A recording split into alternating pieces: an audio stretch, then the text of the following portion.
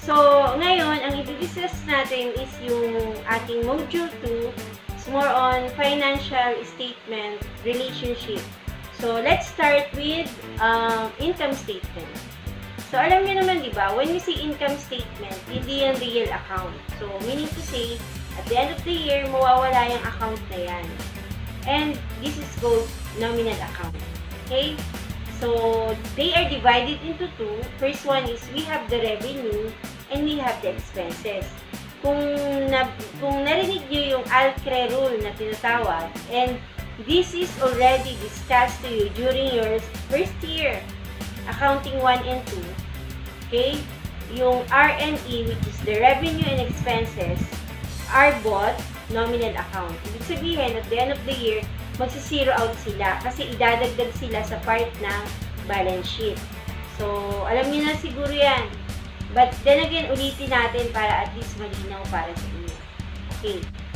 Ang revenue are divided into 3. So, iba-iba yung category niya. Depende sa klase ng business. Okay.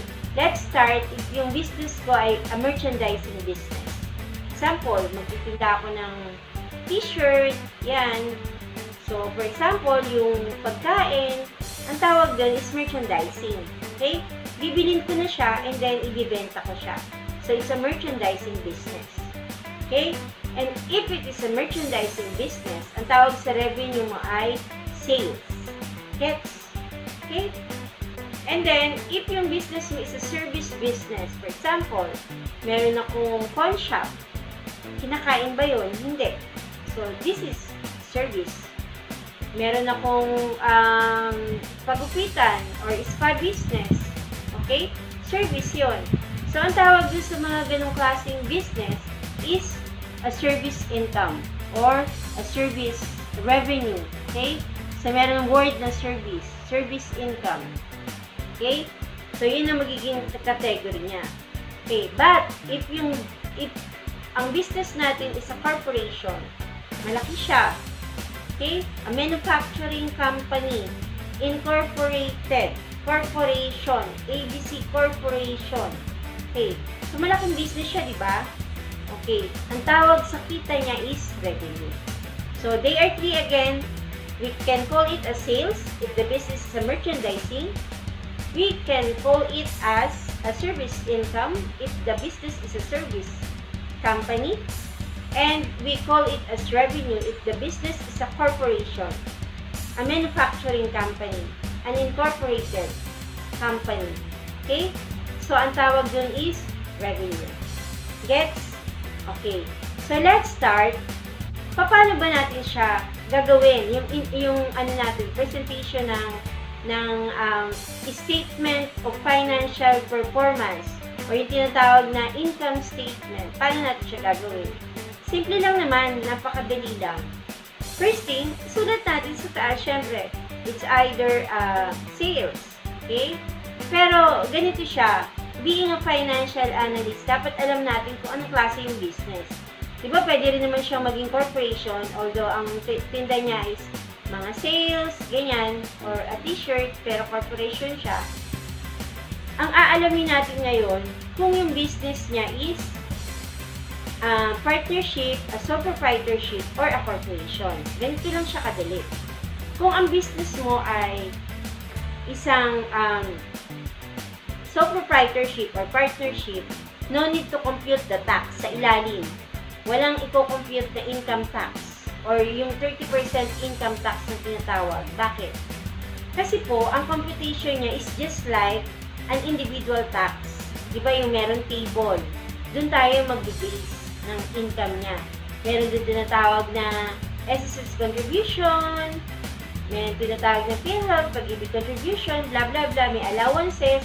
Kasi, yung category ng business niya is an individual business. A sole proprietorship and a partnership is an individual business. That's why, ang category ng taxation niya is an individual tax. Yung meron table. Okay?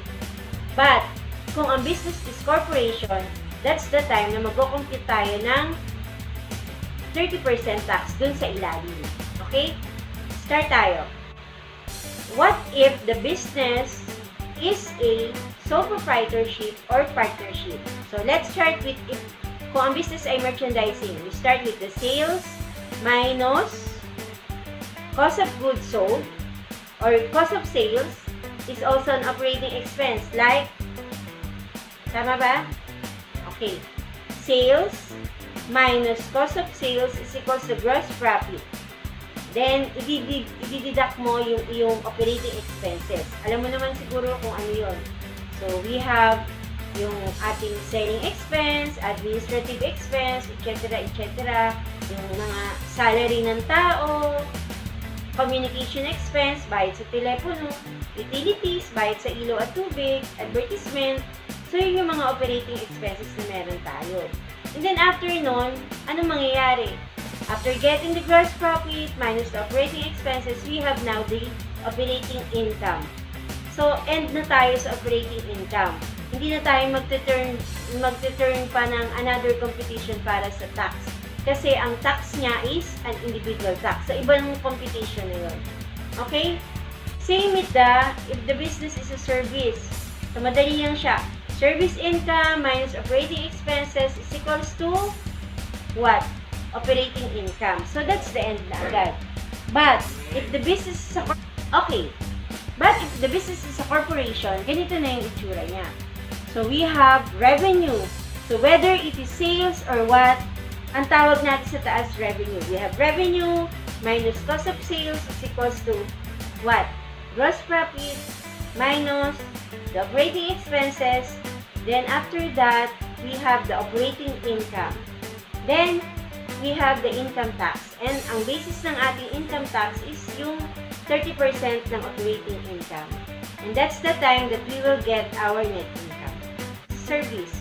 The business is service, pero ito ay corporation.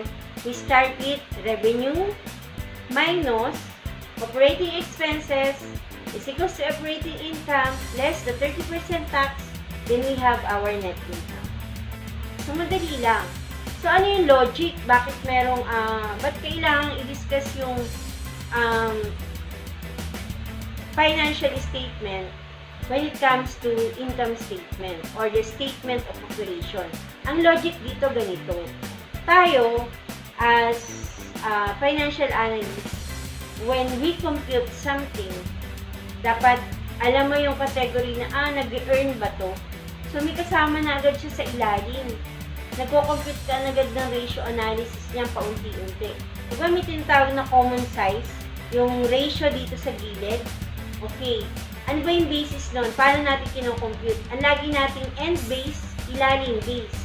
O yung basis natin, o yung magiging denominator natin. When it comes to income or the revenue, is always the revenue. Okay? Yun ang 100%. Yun ang ating base. So, for example, we need to compute the percentage of the operating expenses against the sales. The operating expenses over the sales. Lagi siyang may computation. Lagi siyang may paliwanag. Diyan pumapasok ang strategic management, decision making natin. Hindi tayo basta-basta nagko-compute. And, just in case na may nawawala, dapat alam mo. For example, sa exam, ang given lang is only the net income and the sales. Paano mo siya mako-compute yung sa loob? Hanapin mo yung percentage ng net income. Madali mo na yun mako-compute pataas. Okay? Meron naman tayong mga diskarte when it comes to computation. Kapag ang given lang is only 3 or 2, kaya natin yung i-compute kasi nga analyst tayo. So, dapat ganun yung analogy natin lagi. And that's on the financial statement presentation on statement of operation. Okay, I'm just hoping na gets nyo yung analogy. Ang analogy lang dito, kung may nawala man, hanapin mo. Hindi yung problem ang maghahanap sa'yo. Kasi nga, strategic financial management Analogy is more on decision making. Dapat alam mo yung nawawala. So, dapat kahit tulog ka, sa ulado mo kung ano yung meron doon sa numero na yun. O kung ano yung meron doon sa account.